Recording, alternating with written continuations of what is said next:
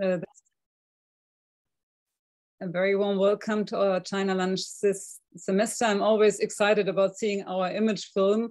Congratulations to Paul again. This is really, really nice. And maybe LIU Hanxin and Thomas, you saw the two of you in the film as one of our peer people programs example. Very nice. So welcome to the China Lunch.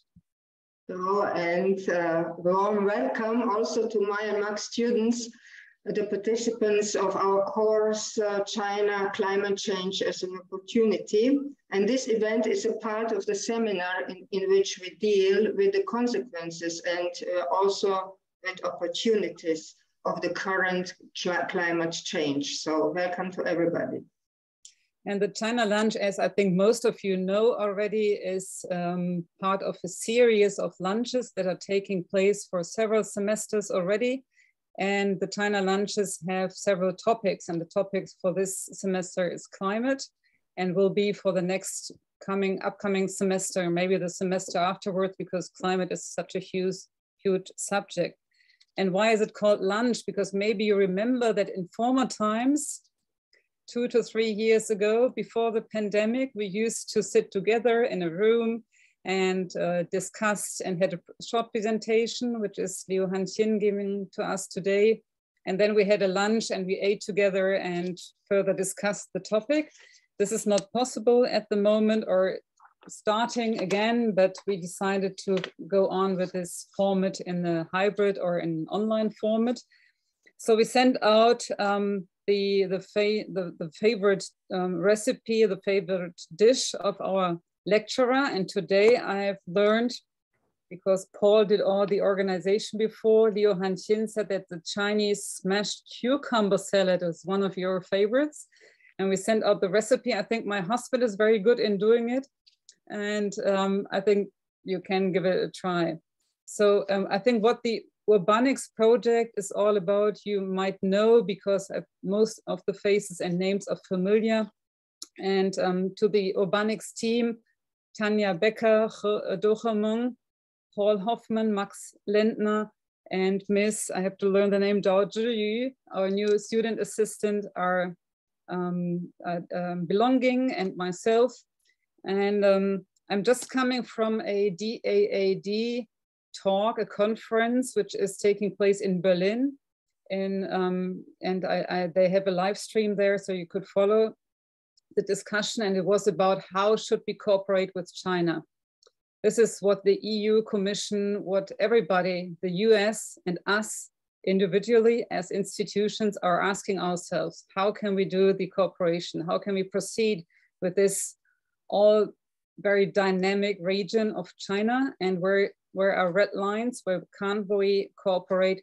And I think this format here is a very good example of how cooperation can look like. And in this discussion with the DAAD, somebody from the ministry said, we have to say very clearly what we will talk about, what in which fields we would like to cooperate and in which we won't.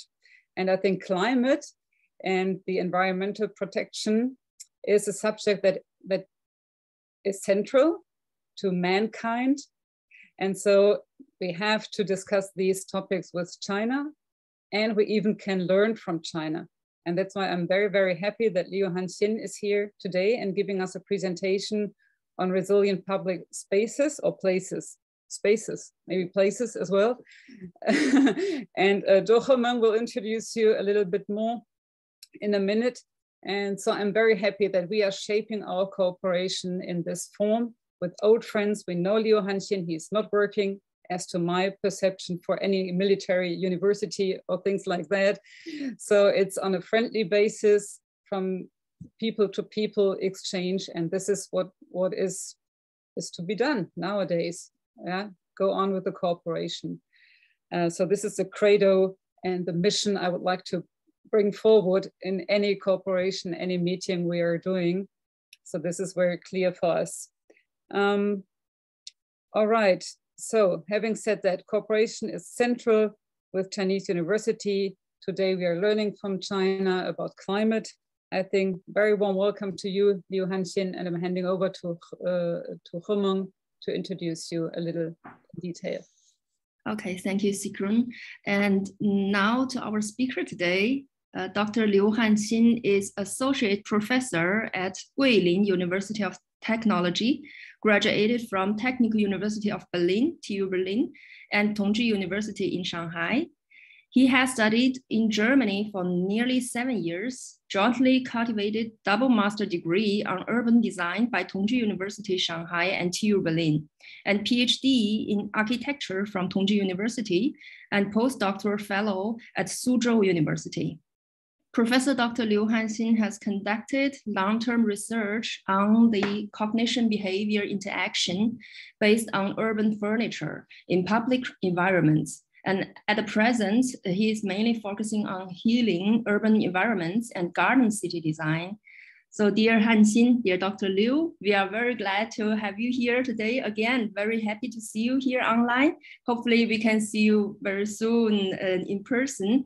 And now we are very looking forward to your presentation about resilient public space in the context of climate change and challenge, and the discussion afterwards. So thank you in advance, and the stage is yours. Okay, thanks. And is everything okay? First, I will share my screen. Okay, I hope everything going fine. We have done a trying test before, so is everything okay? Okay, so now.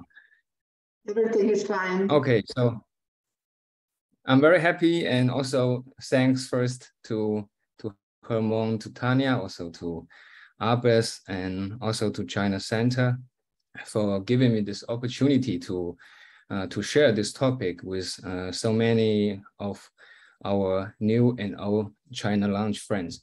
And so now I will start the topic today, which is resilient public space. Yes, should be a public places as what Abba said before, in the context of climate change and challenge.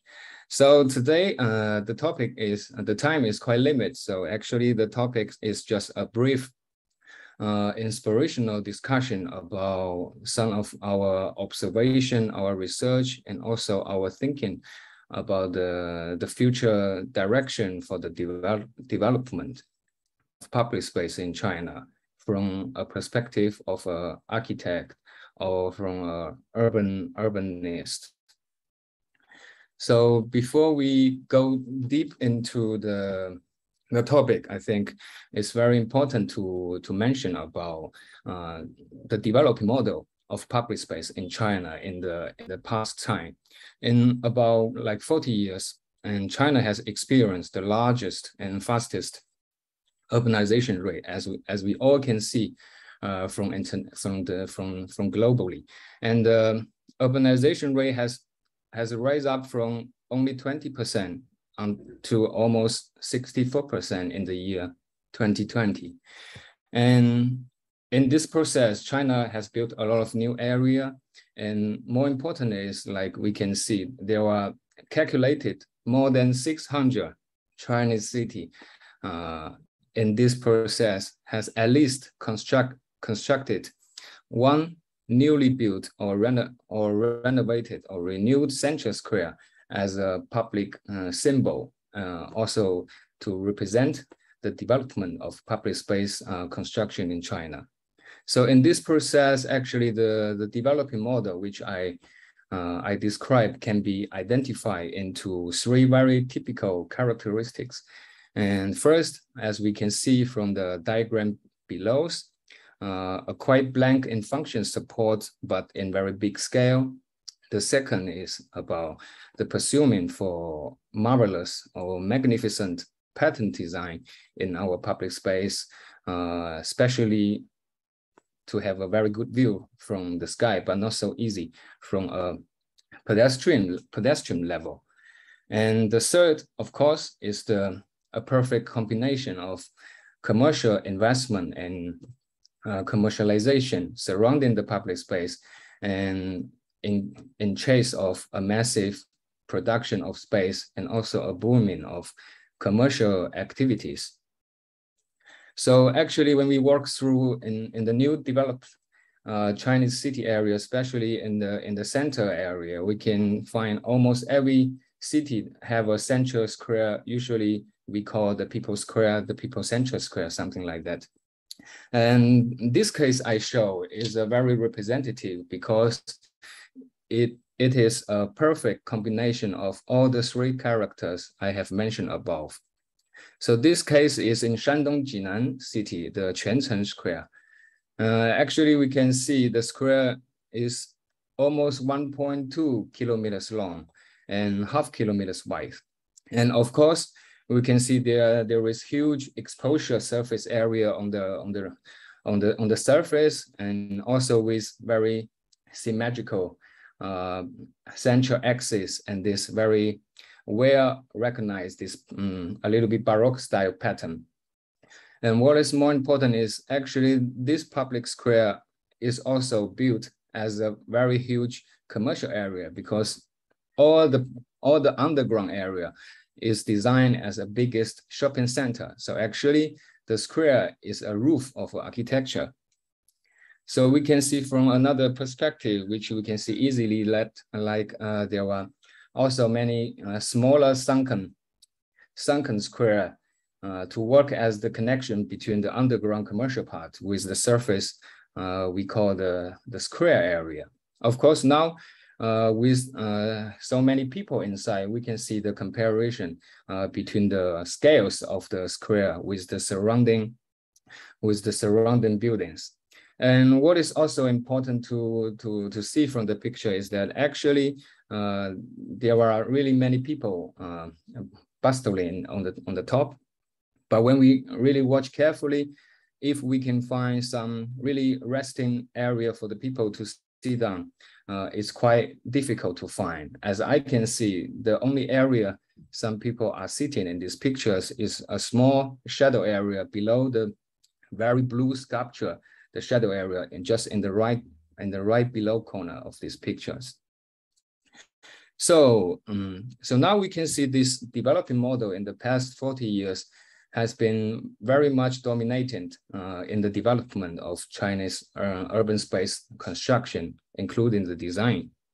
But with the new coming changing condition in our living environment, especially from the new climate change, and there are more and more pressure and programs which this type of model have to deal with for the future sustainability. So today I'm only going to show a quite representative direction and also quite representative aspect coming from the climate change, which I will put like first, the decrease of comfort time, the second, extreme weathers, and the third, the epidemic crisis, of course, which is so well known across the world. First, we take Shanghai as an example. Here in the left side above, we can see a diagram which shows the average temperature in the year of 2020 in Shanghai. So the green zone means the cold temperature, and then the red zone means the very hot temperature. So only the yellow part, which means the comfortable time zone, switch from about 18 degree to 24 degree. So actually, we all know that for our leisure activities and also for our motivation to enjoy the outdoor space, the temperature and then the well-being of this air condition is a very important factors which determine the motive of people to go out, to hang out. And also we have a look of the data from Guilin. Compared to Shanghai, Guilin is a much smaller and much greener city, and as we all know, also a very famous tourist city in China. But also in Guilin, when we really carefully calculate the data, also the situation is not so good as we used to imagine. So we can see the comfort time proportion in Guilin in the year 2020 is also no more than 25% in the percentage. And what is more crucial and important is that when we look at the change of this comfortable time proportion from longer than 10 years. This is the data we have from the year 2005 until the year 2020. And we can see in Shanghai, the percentage of comfortable time Zoom has declined from more than 26% to 24%, which I showed just now in the year 2020. And also the same thing is happening in Guilin. So we can see from the year 2005, and then there was besides a small jump in the year 2008, and then the average proportion of comfortable time zone has dropped down also from 20% in the year 2005 to almost to about 18% in the year 2020. So also when we look a little bit bigger in the China geometrical area, we can see both Shanghai and Guilin. I have marked in the map on the right side. We can see both Guilin and Shanghai are located in the yellow area. Actually, this diagram is architectural regulation for our experts who sorry for the question. Yes. Here, Sigrun speaking. The quality of your tone is getting worse. Was it only with me? No, I also hear an echo somehow. Yeah, there's an echo. I don't know what happened. Did you change anything? I think Paul has to mute everybody. Somebody is speaking. Yeah, everybody is muted already. Everybody is muted already. And there's some interruption on my audio, on my voice, right? Now it's gone. It's gone. But you were, maybe you. Okay. So it's now better. No. Sorry. No. Sorry. It's now better. It's better now. I will just continue. No, it's not. It's not getting better. It's not getting better. No. But Paul, you have I'm echoing. I hear my Hainxin, maybe if you mute your own audio, because I think it's from your speakers to the microphone and that's causing the interference.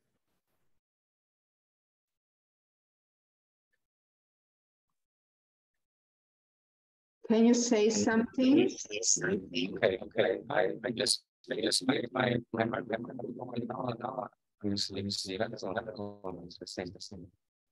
No, it's still the. I think But I also hear when Sigrun speaks or when Tanya speaks. So it's not only come from Hainxin's side. Somehow it's the technique. Okay. So I think we just few 1 minute when the satellite line. It's like a hack. Or very strange. Should we all dial in again, or? So maybe it's good for me to go out again. That will not take long. So who has a suggestion for Max? What should we do?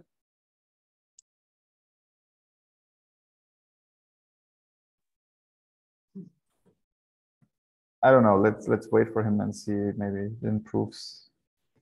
Ich dachte eigentlich, dass er das Audio über sein eigenes Mikro rückkoppelt und das macht die Störung, aber mal gucken. Ja, aber hört ihr mich jetzt klar? Ja, mich hört man auch klar. Okay. Er hat sich jetzt ausgewählt, richtig? Also Hainxin. Genau, er kommt jetzt wieder zurück und dann schauen wir mal. Dann warten wir. Dann das Publikum kann sich schon mal eine Frage überlegen. Über die ersten 2 Slides. Genau. Das war komisch. Ja, erst ging es, ja. I'm back. Yeah, we can hear you. Great. Okay. Yeah, sounds better. Okay, so good. We don't see your slides. We see, not yet. We see your screen. Don't worry, it's all. I'm sharing. It's showing I'm sharing now. No. Yes, it's coming. It's coming. It's coming from far, so from Berlin. So we have to wait. Yes, the weather is not so good now. Okay, everything is fine. Just we okay. Go on, please. So just now, how long? I mean, this disturbance happening. I would Don't make worry, fast a little bit. Continue. It's fine. We missed one slide or so. Okay. So actually, okay, I will continue. Welcome back, everyone. And so actually, I just now I show the change of proportion of this comfort time zone in Shanghai, and also it's happening quite similar in Guilin in this 15 years in Guilin. So also now we can see both Shanghai and Guilin is located in a quite comfortable zone in China. So even in this quite comfortable area in China, we can already see a very clear down dropping of these comfortable days, especially for outdoor activity, which is dropping continually. So actually this kind of tendency has caused a very obvious transition of our living style, which is the people slowly more and more making their activities indoor. And this also in terms increase also the energy consumption, especially in the big city in China. So here we also take Shanghai as an example. Yes, if there is any interruption, just give me a sign, and then to make sure of this presentation still going well. It's okay for me. So no, don't hesitate to give me a sign. Okay. So now we also go back to Shanghai. We all know, like, now this mega city in China are not only made of concrete, but also thousands of these highly energy consuming air conditioning machines. And the diagram on the left is showing the energy consumption data just in 1 year from 2015 to 2016. So what needs to be mentioned is actually the blue line shows the average energy consumption coming from the industrial area. But the orange and the green line shows the consumption coming from the commercial and household activities. So we can see the two gray lines, which has marked the summer peak and winter peak. So the peak number, the peak data of this energy consumption has already at least 2 times of the energy consumption from the industrial part. And what is more important is almost all this energy consumption is directly connected to the people's indoor activity, wherever it's commercial and it's household, like home, office, or home accommodation.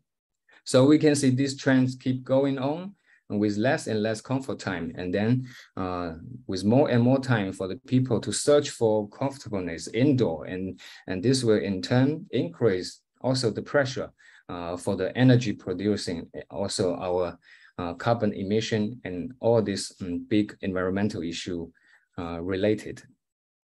So the second factors I will mention about the climate change is the more frequent extreme weather condition in the Chinese city. And also because I'm living in Shanghai, and this is my personal experience, and we have came across more and more this extreme weather report. For example, like typhoon and heavy rainstorm or something, and super hot or super cold weather days. And from the left diagram, we can see the average annual precipitation, which means the rainfall volume in Shanghai from the year 2010 to 2020. There was a slowly uprising from before. And what is more extreme is that we are not having more rainfall volume, but we are having more rainfall in shorter time. The diagram below, especially the red column, shows the rainfall volume just in 1 month in Shanghai in the year 2020.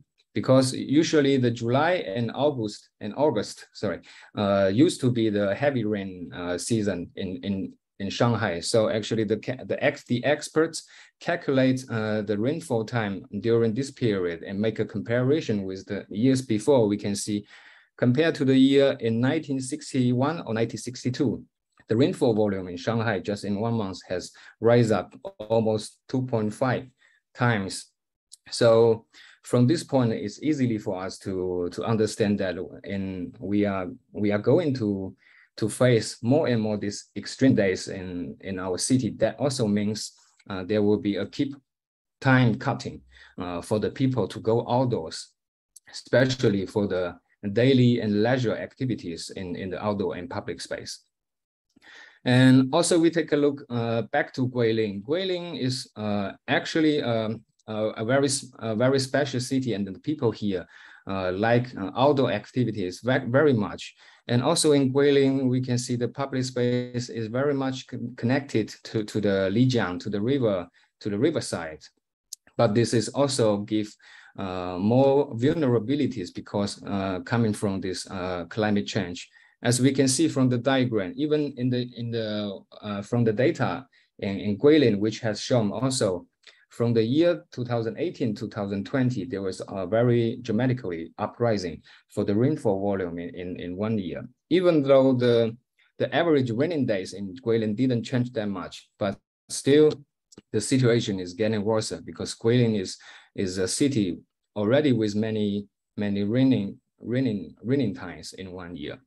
So as we can see, all this public space which connected to the riverside are very easily flooded, and this also bring less and less opportunity for the people here to really enjoy the public space for their daily time.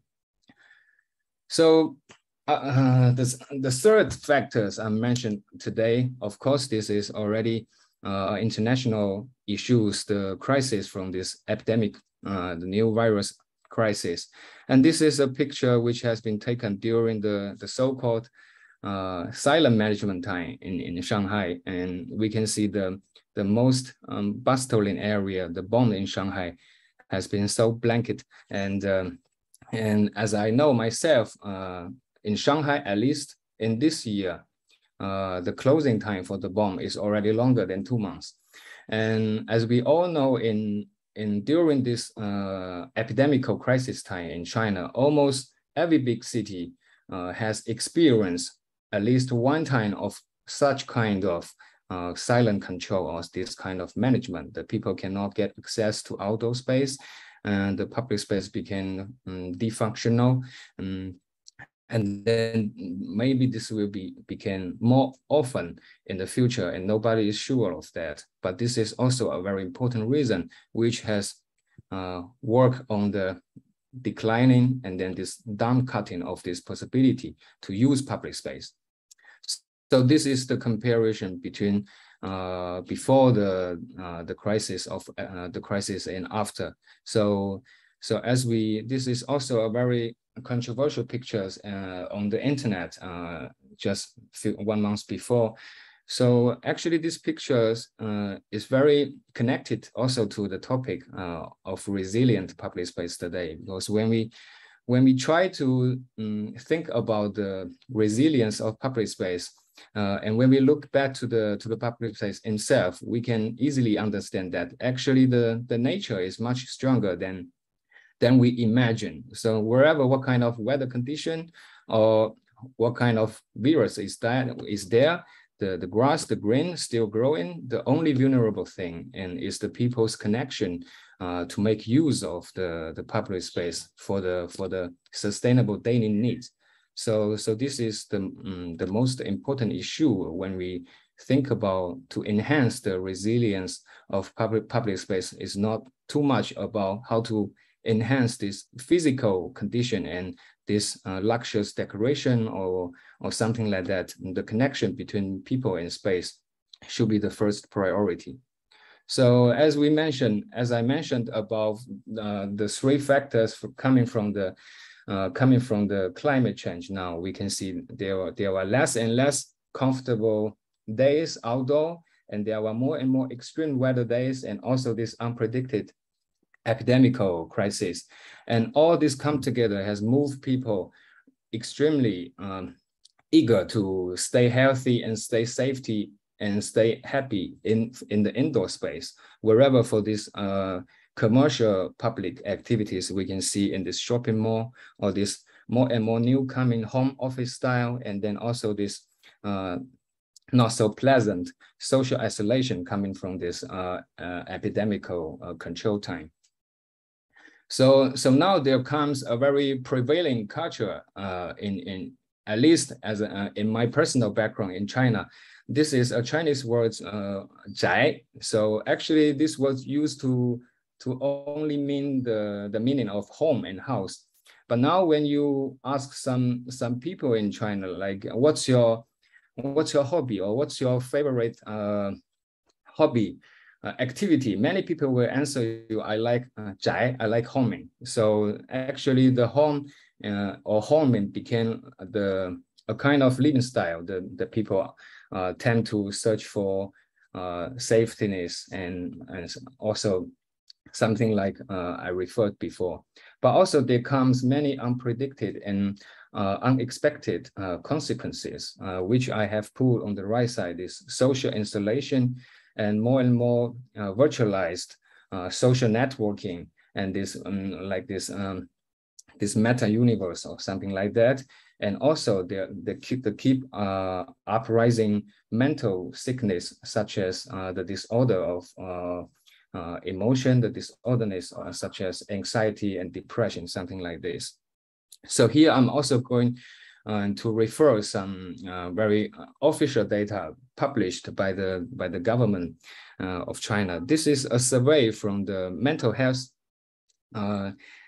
survey from Chinese government. So we can see during the year 2020, there is a survey with about 14,500 participants to make the questionnaire. And then among the population, the percentage of sample that have suffered psychological shock has been more than 33%. So, and also among this population, the people with obvious anxiety disorder with these symptoms has occupied more than 44%. And also the proportion of the people with depression symptom is even more than a half, so which is 53.5%, as shown on the diagram on the left.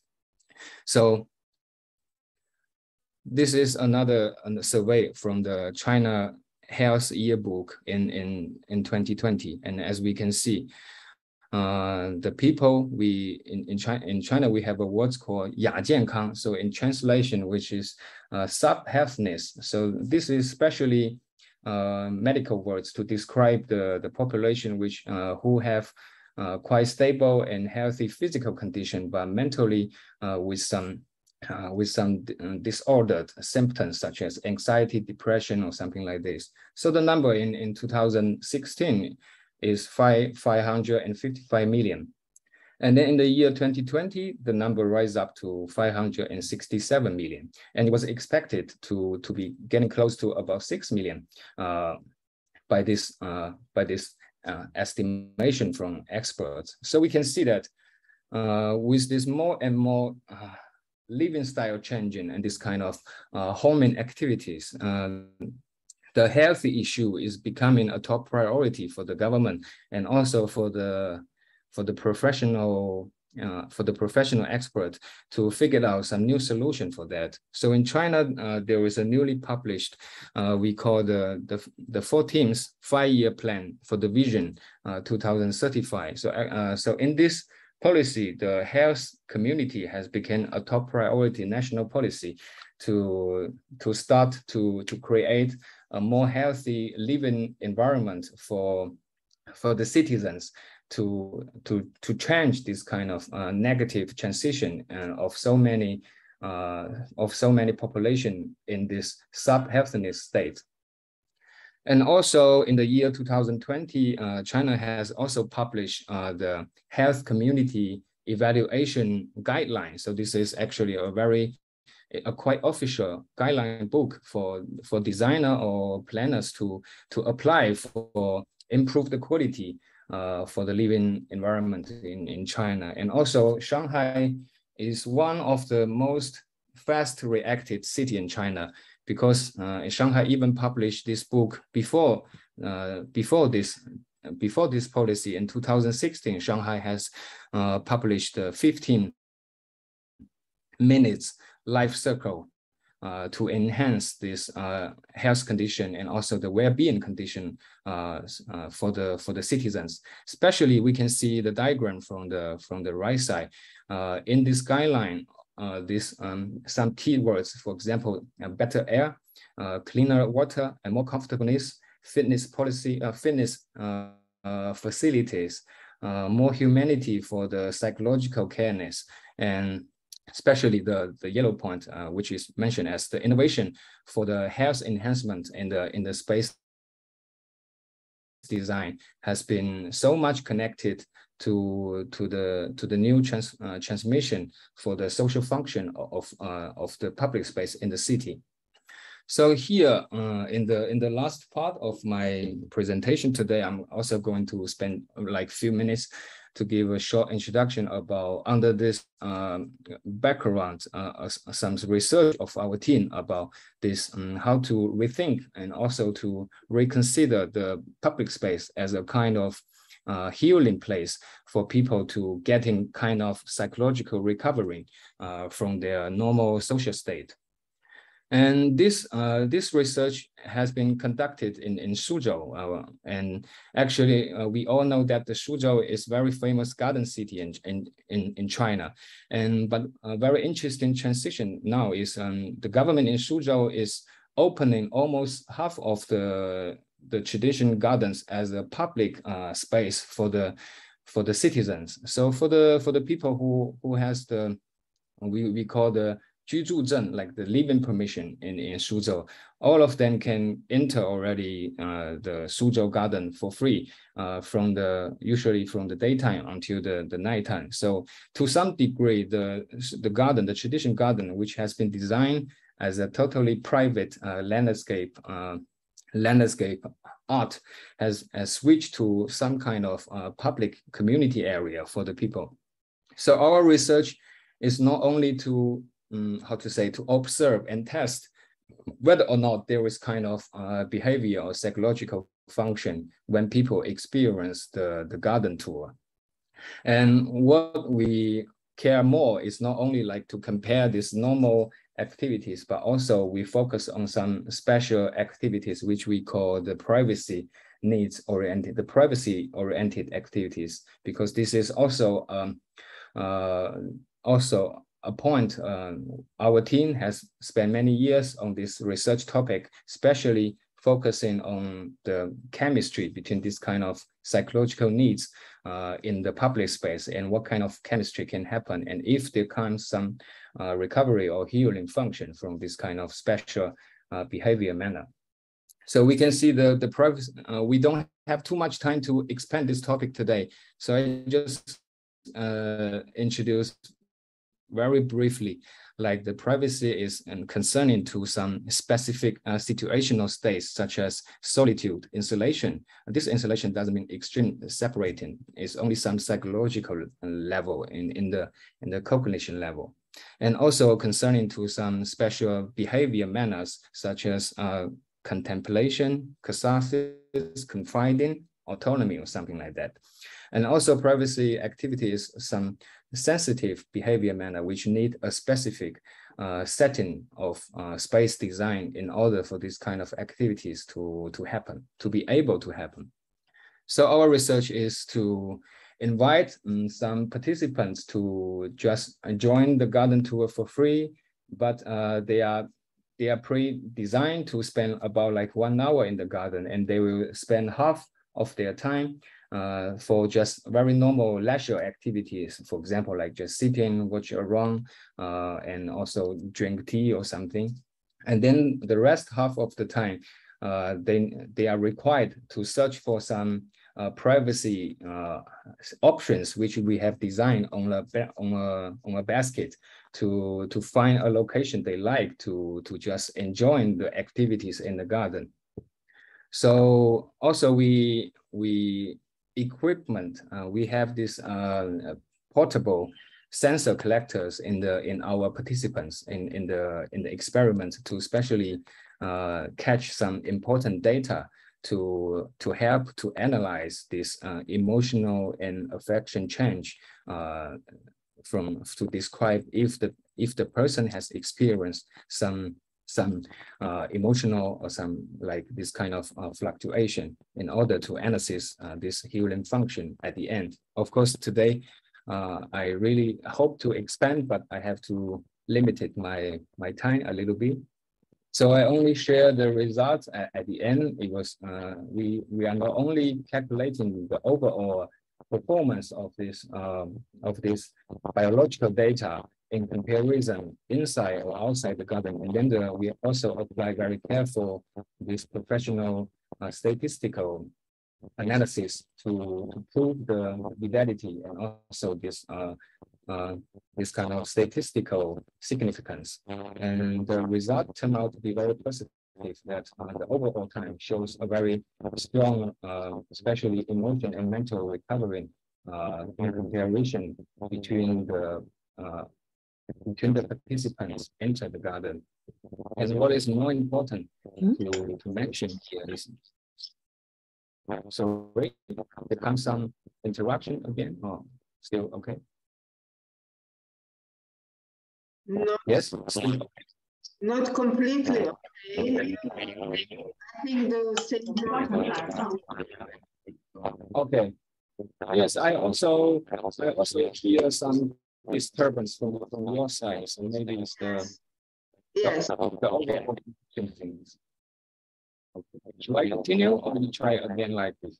Try again, please. Okay, so I will just go out and we will come in. Okay, thank you. What I find interesting here, maybe I can bridge the gap, is Thomas Fritsche. I know you can't hear me, right? Can you hear me, Thomas? Yeah. I can hear you, yes.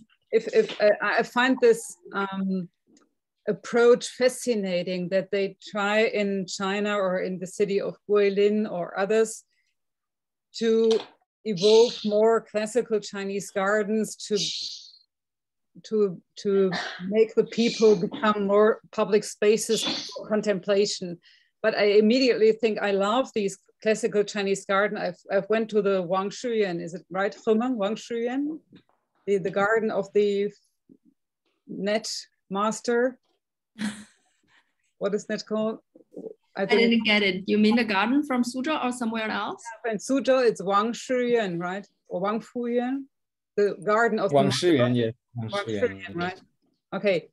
And if this is competing with space, I mean, a classical Chinese garden is competing with the public space where you can build high-rise office buildings or so.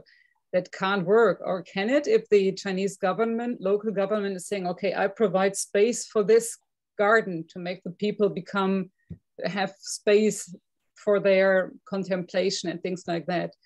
I mean, I know this garden is small. It's a small garden, and if they open it up, okay, or you pay a few yuan to enter, it's fine. But can this work, or is there more classical Chinese gardens in the development plan of the city to be built?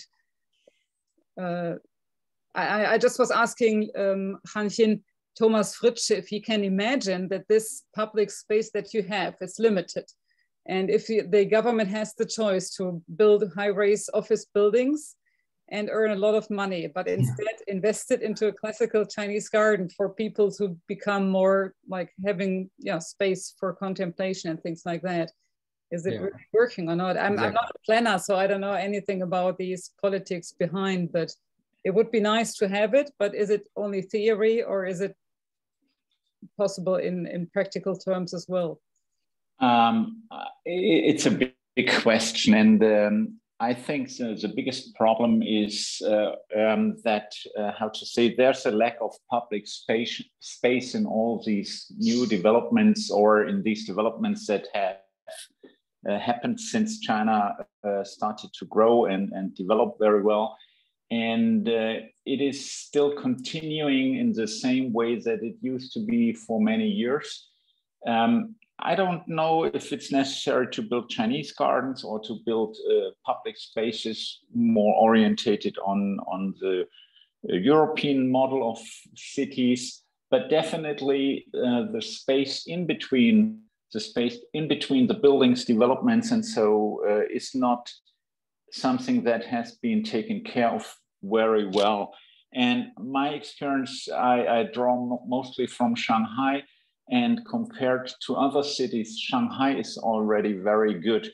So I think it's a political problem. It's a problem of how cities earn money by selling land and what they allow developers to do on this land and so on.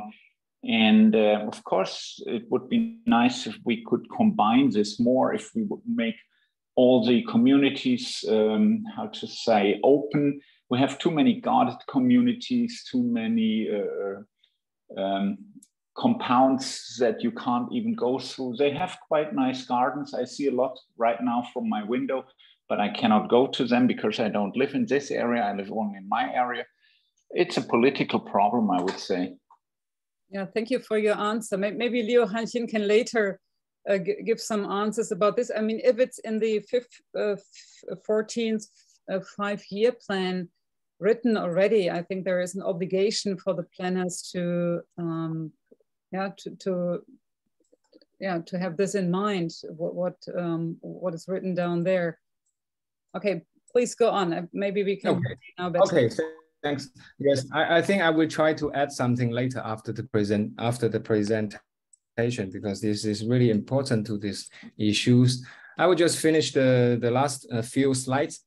So just now we mentioned, like we are not only comparing this overall performance of this experience time in the garden compared to outside of the garden, where we are also carefully collecting the key data and then this questionnaire scores for the participants to compare the differences, especially on this healing function between this privacy-oriented activity and the normal activity, which has been shown in this diagram. Like the light green is about this non-privacy, like this normal leisure activity, and then the green column shows the privacy-oriented activities. We can see the negative criteria and then positive criteria has been marked with color. So we can see in this criteria, the result turned to be very positive and very, very encouraging, to show that the privacy needs is a very typical catalyst in the space. I don't say public space right now, but at least in garden, it was proved that this kind of activity has been proved with a much higher and more intensive recovering function in the emotion and especially in the emotion and cognition and in this level. So here we by this small introduction for this case, this bring us also including the question Sigrun has referred, like whether this can become applicable policies. We are not very sure, but at least this is a new perspective to think about this combination of this very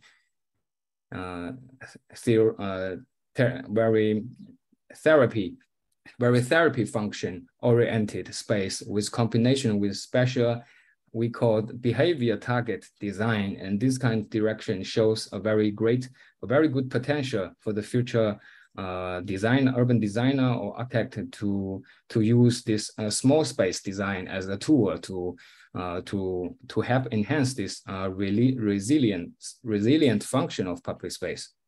So of course, when we go back to the topic, and also especially for this developing model, which also Thomas has mentioned above, like this has very much connected to the goal of the government for the economy development, wherever, for the real estate development. But this it already come to the times.